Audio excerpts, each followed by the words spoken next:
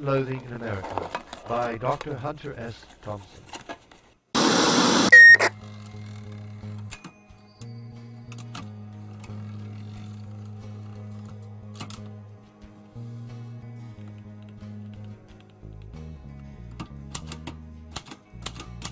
It was just after dawn in Woody Creek, Colorado, when the first plane hit the World Trade Center in New York City on Tuesday morning.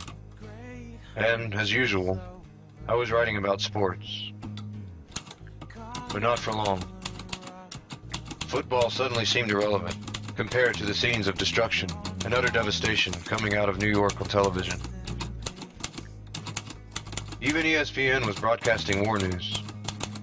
It was the worst disaster in the history of the United States, including Pearl Harbor, the San Francisco earthquake, and probably the Battle of Antietam in 1862 when 23,000 were slaughtered in one day. The Battle of the World Trade Center lasted about 99 minutes. It cost 20,000 lives in 2 hours, according to unofficial estimates as of midnight Tuesday. The final numbers, including those from the supposedly impregnable Pentagon across the Potomac River from Washington, likely will be higher. Anything that kills 300 trained firefighters in 2 hours is a world-class disaster. And it was not even bombs that caused this massive damage. No nuclear missiles were launched from any foreign soil. No enemy bombers flew over New York and Washington to rain death on innocent Americans. No. It was 4 commercial jetliners.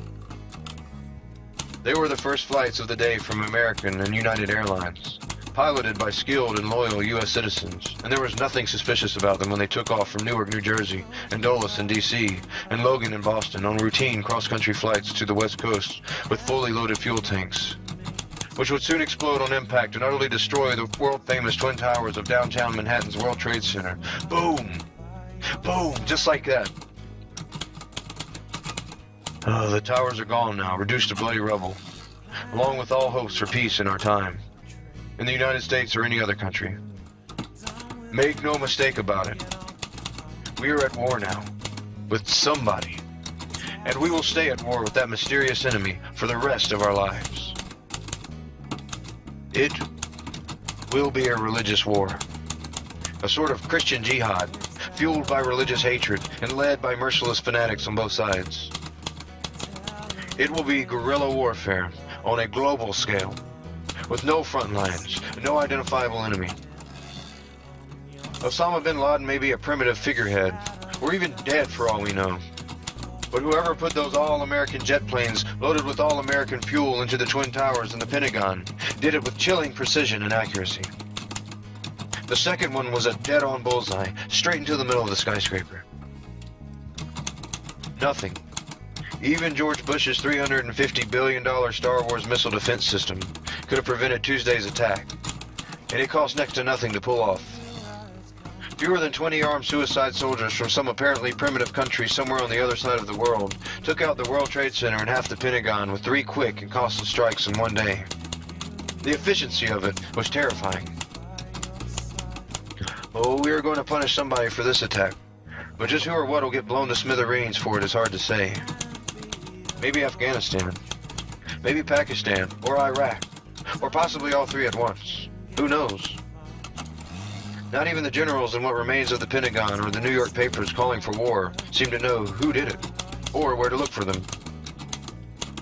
This is going to be a very expensive war, and victory is not guaranteed for anyone, and certainly not for anyone as baffled as George W. Bush.